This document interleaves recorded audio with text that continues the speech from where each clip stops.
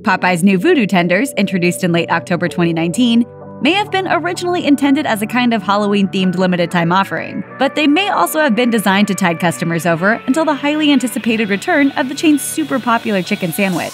The sandwich returned on November 3rd, but the Voodoo Tenders remain on the menu as of the making of this video.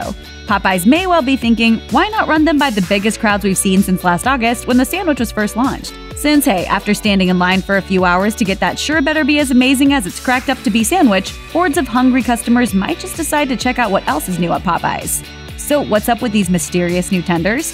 What does Voodoo taste like, and does it pale in comparison to Popeyes' much-hyped chicken sandwich? Well, a Voodoo Tender is a regular Popeyes chicken tender dressed up with scallions, garlic, and ghost peppers. It's also drizzled with a brand new Popeyes condiment called Voodoo sauce. The sauce is spicy sweet and resembles a Thai sweet chili sauce, with a flavor that GrubGrade's reviewer found to be more Asian than Cajun, which is no surprise as the third ingredient after water and sugar is pineapple puree. So for those keeping score at home, pineapple on pizza is considered heresy. You don't put fucking pineapple on pizza. But pineapple sauce on fried chicken? Popeyes is clearly banking on it becoming a fast food fad. If you're looking for something with some real kick, the Voodoo Tenders may disappoint, since the ghost peppers listed as an ingredient appear to be MIA taste-wise. Ghost peppers are known for their intense heat, so it's unclear why Popeyes would even bother using them on this dish if they were just going to dial down the flavor like this. GrubGrade calls the tenders themselves plain and flavorless, and says the voodoo sauce does less than satisfactory work when it comes to spicing things up. The sauce is also described as odd-tasting, with the scallions adding only a little visual interest while doing nothing for the overall taste. Their verdict?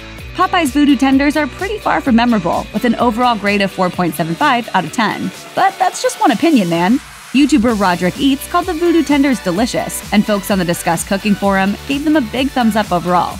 Adding up the sauce had only a little bit of heat. Redditors commenting on the Voodoo Tenders had a harsher verdict to deliver, with several complaints regarding the overall quality and portion size of Popeyes tenders in general. Several commenters described the tenders they received when they ordered this dish using words such as thin and dry and measly. The voodoo sauce, however, really drew some ire for its lack of spiciness and excessive sweetness.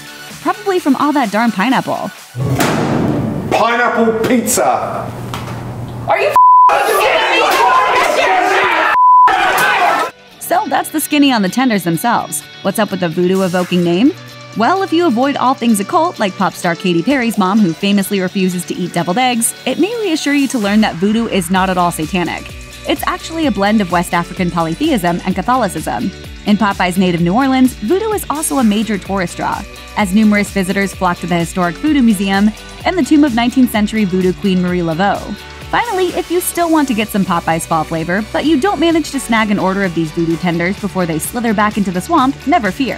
Popeyes is big on Thanksgiving too.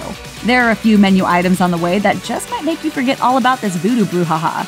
This year, delish dishes that they're bringing back an old favorite to their dessert menu, the pumpkin cream cheese pie. And of course, they'll be offering their perennially popular Cajun-style turkey, which, heads up as he cooks, is pre-cooked, so it won't require nearly as much prepping and cooking time as a DIY turkey.